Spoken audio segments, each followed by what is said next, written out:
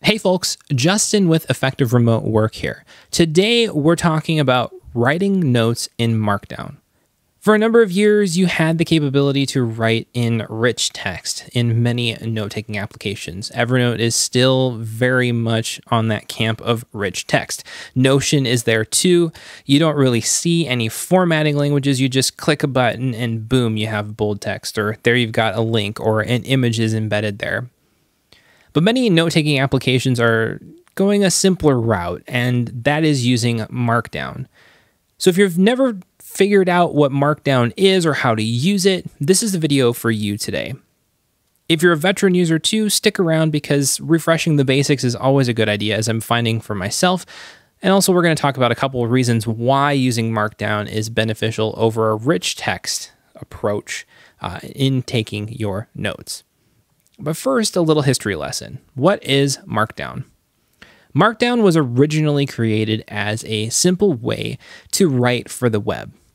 If you had a blog a number of years back before all these fancy WYSIWYG editors that are in nearly every content management system these days, you had to write your blog posts or convert them to HTML before you could get them on the web. And if you've ever written HTML by hand before, you know that that's not a fun experience. It's very, very tedious at times. Markdown was created by John Gruber as an easy way to write for the web that easily and quickly converts to HTML. Basically, Gruber took a number of concepts of HTML that are pertinent to writing, like headings and certain formatting, links, and so forth, and then created a way to convert that text easily into HTML. So you could just copy and paste it into your website, and there you go. As time has gone on, multiple flavors, so to say, of Markdown have emerged, such as Common Marker, the GitHub flavored Markdown, Multi-Markdown, etc. There's actually quite a large number of different flavors of Markdown. We're not going to get into the differences of these today, but just be aware they exist. Many of them extend on the capabilities of the original Markdown specification, and some of them have different implementations on how they do things, but generally what we're talking about today should apply to all concept versions of Markdown that you run across in any application. Let's take a look at some of those key concepts. First, headings. If you're familiar with HTML at all, you have H1, H2, H3 tags, so on and so forth, that you have to wrap around the text you want in there. So it has to be at the beginning and the end. Well, in Markdown, the easy way to write a heading is just a pound symbol at the start of the line. So if you want a heading 1, you have pound symbol and a space, and then your text. That gives you heading 1. Or if you want a heading level 2, you do 2 pound symbols. If you want heading 3, 3, so on and so forth. Really quick and easy to get your headings out there. Formatting. If you're looking to bold text, you have 2 options. You can use the asterisk and put 2 asterisks around the text, or 2 of the underscores.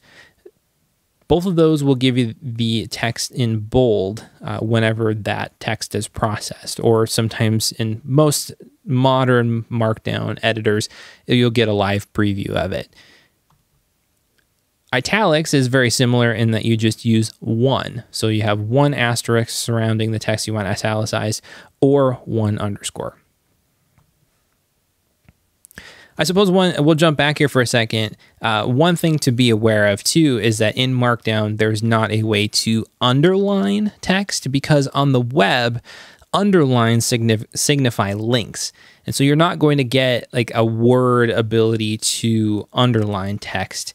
You're only going to see underlines in Markdown when there is a link that's formed. Another common formatting element here are lists. There's 2 primary lists that you can use inside of HTML. There are a couple others, but they're not replicated in standard Markdown. They are ordered lists and unordered lists. Ordered lists go in order of numbering, 1, 2, 3. So you can see on the left there, you just do 1 dot space your list item, 2 dot space list item. And then unordered lists are just a dash or an asterisk in a list format like that. So it's just asterisk list item. So they're very easy to create. And instead of having to do this wild dance with HTML where there's a number of nested elements there, you just very easily and quickly add it in as you're typing.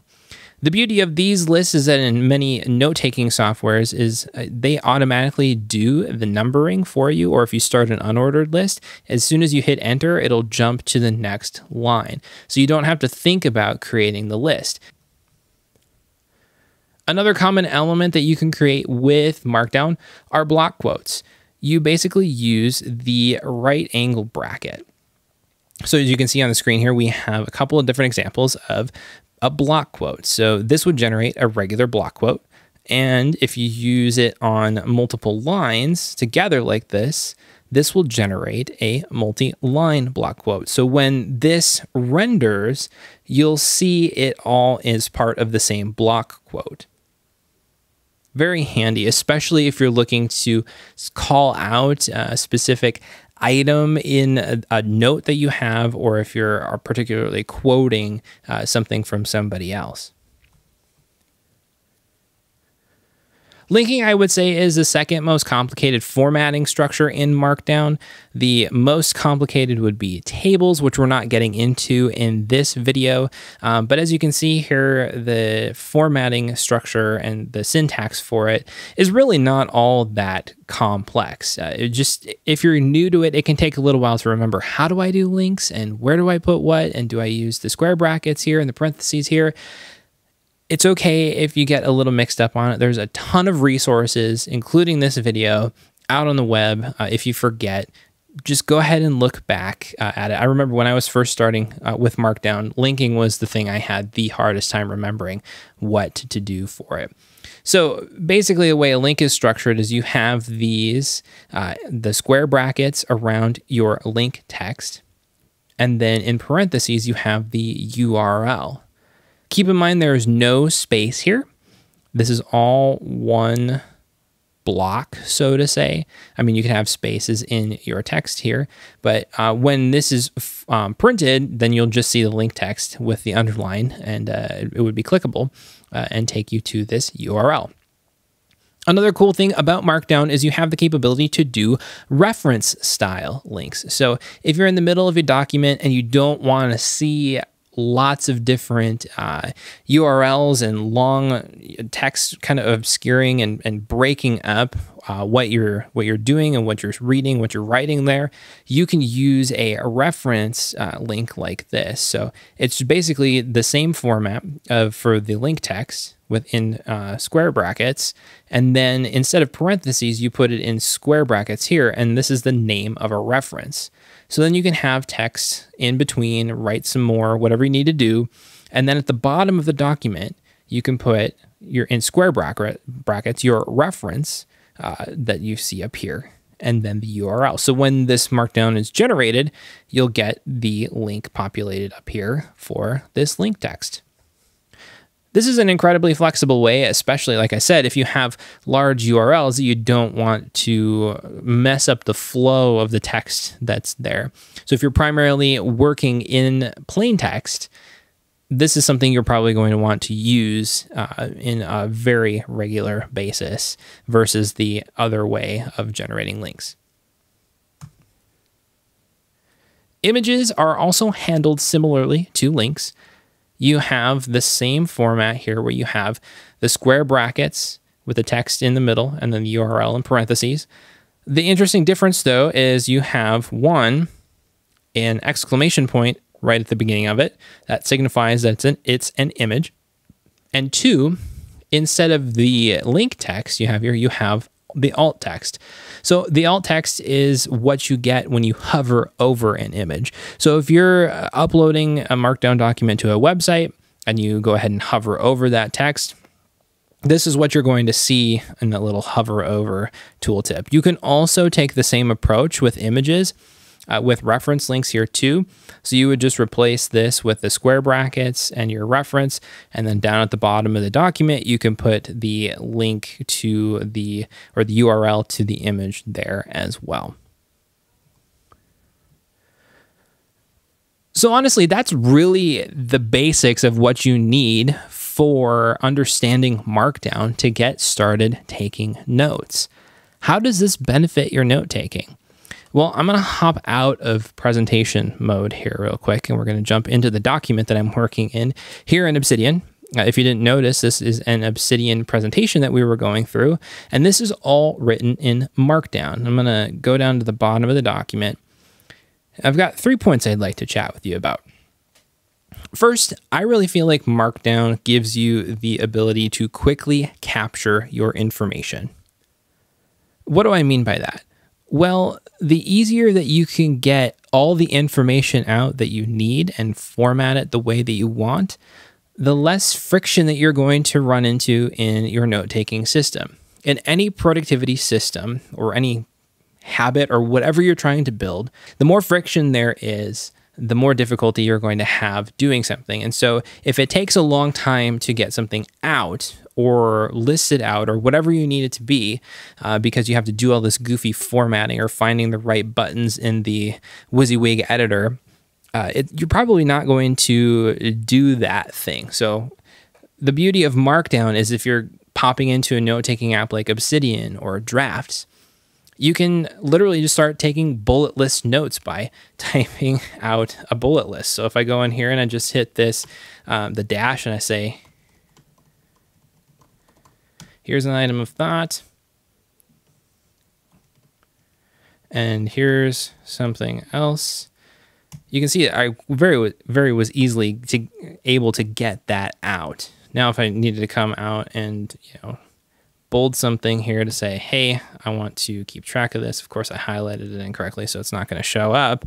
And then I just want to put some emphasis on this here. It's really easy to just utilize Markdown in these instances. But the other thing that I find helpful, in addition to being able to get your thoughts out more quickly and format them in a helpful way that's readable, is the fact that when you go back through a Markdown document, it's very readable in plain text. You don't have a lot of formatting that is flat out mucking up your plain text document here. You can just read it. I mean, this entire document you're seeing on the screen is the presentation that we just went through. There's no fancy formatting or metadata or anything in here that you have to sort through. It's literally just plain Markdown.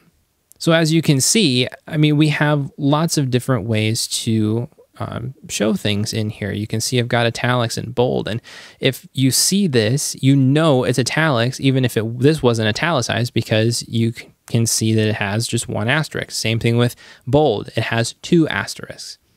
And the block quotes, I'll show you what these look like too. I'll remove the code block here so you can see what a block quote actually looks like in Obsidian.